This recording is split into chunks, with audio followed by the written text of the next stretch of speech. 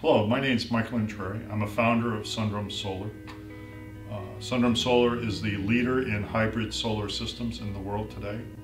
I'm here to share with you some of the developments that we've made recently in solar system that's able to provide energy 24 hours a day, even in low light and no light conditions. SunDrum Solar's mission has been to dramatically improve solar economics with cost-effective hybrid assemblies and systems. One of the struggles that solar systems have is their operation only occurs when the sun's out. Okay? They really haven't tapped into that latent energy that the sun stores in the atmosphere. And the problem that creates is you put an investment on the roof that is only giving you a return for 4, 5, or 6 hours a day. If you're able to expand that to 24 hours a day, you dramatically improve the amount of energy that you can supply the customer and thus the savings. So we look at using efficiency, time to maximize the amount of energy that can be delivered per square foot, and we are the leader in that market. And a side note, every picture that you see here is of an actual SunDrum Solar installation that has occurred somewhere in the world. SunDrum Solar advantages.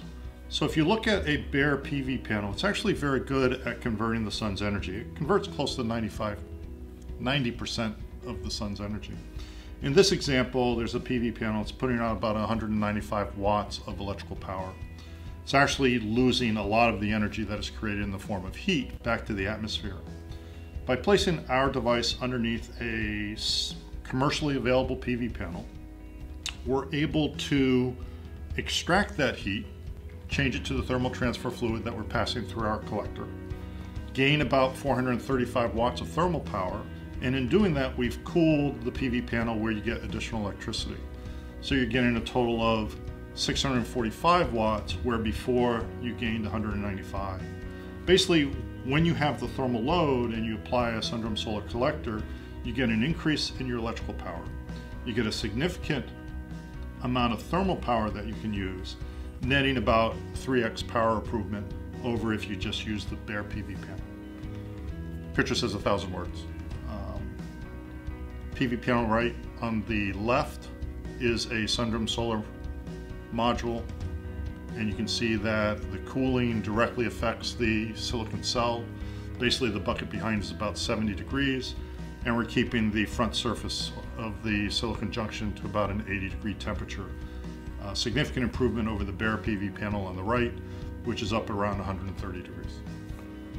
Microinverters are fantastic. This is an actual installation that's on a roof with 6 SunDrum cooled panels right next to 6 panels that are bare, and you can see that we're providing a 4.4% improvement in total power output of the SunDrum cooled panels. We've been doing residential installations since 2008, and you can see we have markets all across the country, from Hawaii all the way to Vermont. We've been doing commercial installations since 2011 with some very premier customers that are listed here. All of these customers are very happy and satisfied with the systems that we provided. Last year, we established the world record in solar efficiency.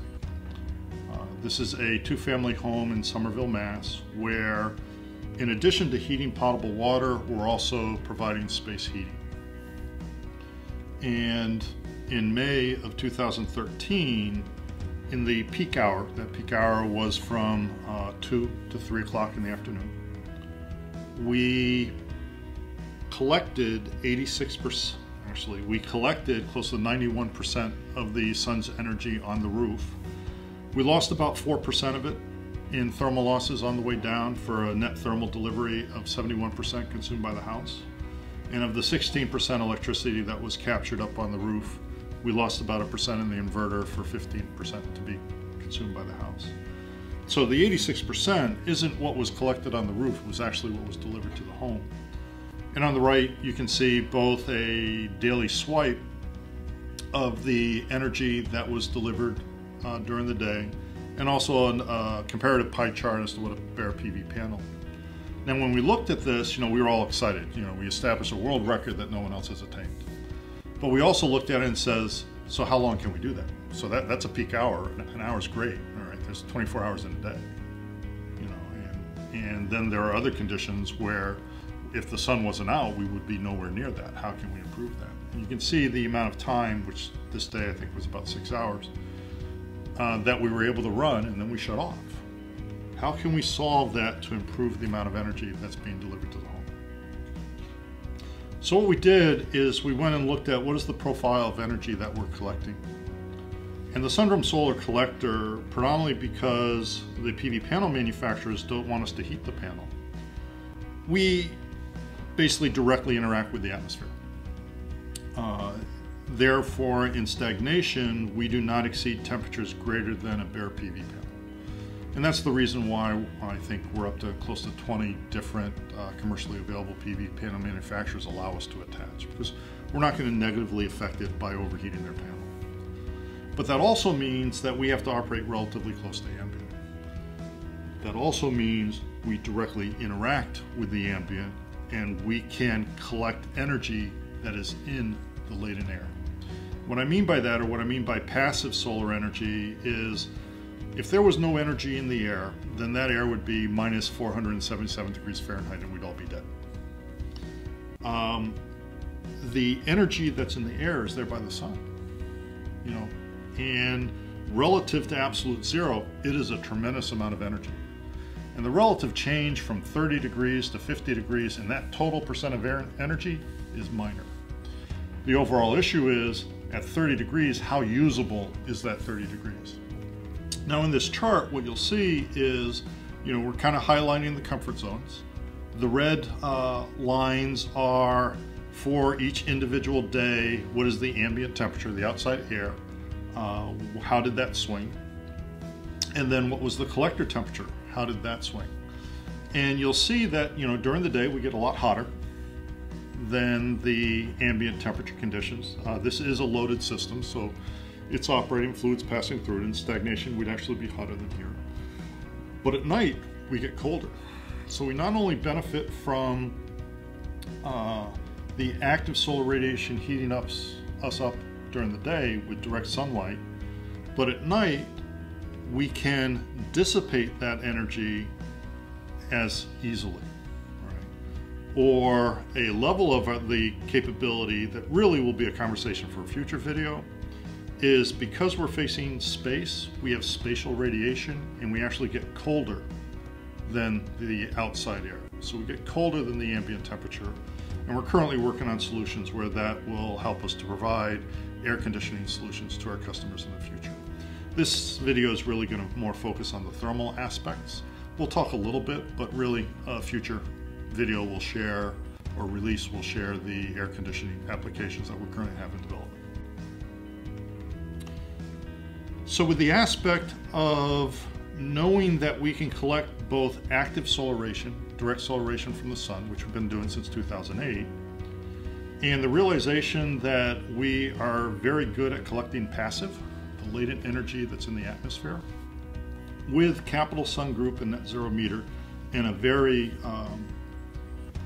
knowledgeable customer who is very willing to support a high degree of monitoring, we installed a 71 kilowatt hybrid array. 45 kW of that is thermal, 26 kW of it is electric. It's tied with a 6-ton water-to-water heat pump. And a heat pump thermally is exactly what a transformer is electrically. An electrical transformer takes energy coming in, and it will step up that energy and voltage or step down that energy and voltage. What a heat pump does is takes energy come in, and it will step up the temperature of that energy or step down the temperature of that energy. So all of a sudden, if I'm gathering 40 degrees or 50 or 30 degrees off a roof, there's a way with a little bit of electricity to step that up to 80, 90, 100, 120 in terms of temperatures that can be more usable for that customer. This system was the first system we ever did that was designed to provide space heating and space cooling. Really, domestic hot water in this system is somewhat of an afterthought. There's a little bit of it. There's 2 people in this house. It's an 8,000 square foot home, and the space heating and space cooling load just dominates. And you know, our expectation is we're going to be able to take this home to zero energy. First time an 8,000 square foot home actively being used could be taken to zero energy. Again, that's a future topic.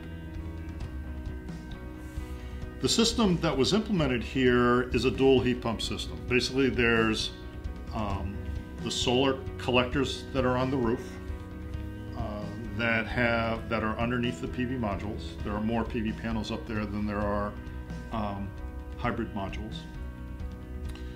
The energy from the roof, let's say it was coming down at 50 degrees, we would feed it into the heat pump. The heat pump would boost it up to 110 degrees, or whatever relative that's in the storage tank. And we would heat up that storage tank. And then when a zone in the house was requesting, the heat pump on the load side would extract that thermal energy and deliver it to the individual zone of the house. This home has 5 zones. In the summer, this will operate in reverse, where it will extract the thermal energy from the room and the air, deposit it in the tank, and then in the evening, we will dissipate that energy to the sky, just like a cooling tower, except at much lower energy and water costs than a cooling tower operates. So how'd the system work? So this slide is a snapshot of performance on the 15th of January. We had a very cold winter this year. And at the period of time at snapshot, which is right around noon, though it was a poor sunlight day, only about 500 watts per meter square, we operated at a COP of 5.3. For the day, including nighttime operation, we operated at a COP of 3.3. What we did is we compared this system performance with a larger system that we have that is a more traditional. In Norwalk, Connecticut, it has 96 collectors. That 96 collector system for that day delivered 23.5 kilowatt hours of energy to the hot water system. The HarvestHP system with 76, so fewer collectors, delivered 125.6 kilowatt hours for the day, 4 times more increase in energy. And if I normalized out for the exact number of collectors, 5 times, 5x increase in energy. In the period of time when solar thermal systems have their most difficult. Cold, partly cloudy conditions. To highlight the capability of the system, the evening before we took a snapshot on the 14th of January at night. And at night, at this point, we were running at a COP of 3.5. We were basically pulling water down off the roof at 35.6 degrees, sending it back up at 28. And basically the heat pump was heating that water, was transforming that energy to 107 degree water with a return of 95 degrees. On February 22nd, we had improved our data collection capability, and we're able to start to put together rolling shots of actual performance, real-time data. And this customer has a natural gas backup. So we disabled the HarvestHP system for the morning, and the green spikes that you see is actually the natural gas boiler turning on, heating up that tank to be later delivered into the house. The red line that you see is the load of the house, the different zones of the house actually requesting thermal energy and it being delivered to that zone. The yellow line is the available sunlight. The blue line or the blue swipe is the amount of electrical energy coming off the PV panels. The orange line that you see after the HarvestHP was enabled is the amount of thermal energy coming off the roof. Okay. And underneath the red line, kind of hard to see, there's a purple line. That's the amount of electricity that's going into the heat pump. The amount of thermal energy coming out the heat pump is actually that purple line plus the orange line. minus some efficiency losses, which really are relatively small compared. And the thing that delighted me with this chart is not only the COPs that we were delivering in February, which, you know, at 2 o'clock is probably in the 6 range, but at 6 o'clock at night, when the PV system has stopped operating, we're delivering a COP of pretty close to 4, 3.5. And the ability of a system to be able to continue to collect the solar energy that's been stored in the atmosphere does great things to solve some of the main problems solar thermal systems have. You know, you've got to put in enough storage to actually hold enough water that's going to be consumed for the entire day of the facility, which sometimes can be very difficult to do, if not impossible. The fact that on cloudy days or rainy days you're not able to collect anything and be completely reliant upon an auxiliary system, that problem's also solved. How the system runs in real life is on demand. It's much more like a boiler than a dependent solar system. It's now an on-demand solar system. And SunDrum Solar is happy to present to you the availability for you to start implementing on-demand solar systems. On this graph, you can see that it's only periodically that the thermal portion is pulling energy off the roof. That's because when we heat up the storage tank to 95 degrees, we basically satisfied the amount of storage we want to keep in that storage tank, and our controls tell us to shut off. Then when that energy is extracted out of the storage tank and it's at the set point where it requests us to put energy back in, we turn back on. This way here, we're only collecting and delivering energy when there is a need. It's no longer a conversation of use it or lose it. When you want it, you get it. When you don't need it, you get the electricity fully for use by the facility. And again, even at 6:30 at night, 7, when the sun's gone, if there's a demand, we're still supplying. At 3 a.m. in the morning, where there's definitely no sunlight, we're still supplying. There are more ways to use this capability than just a system that's designed for space heating and space cooling. There's a tremendous amount of domestic hot water requirements. When I think about hotels, laundries, many applications have a huge load that they have for heating. This is now a system that can meet that load with lower storage requirements and higher energy out than any other system available in the market. The HarvestHP domestic hot water system is just showing one application that we can use for domestic hot water only market. Slide 18 is, this is a way where, you know, HarvestHP system is able to provide heating or positive thermal energy 24 hours. It's really only able to supply cooling when the amount of active solar radiation dies down to where we can operate with successful COPs for cooling. Again, much more conversation for a future video. We do have the controls where we can design or program really when the HarvestHP will kick in and what the minimum COP or coefficient of performance would be to provide the best financial return to the customer. SunDrum Solar HarvestHP advantages is that we're on demand.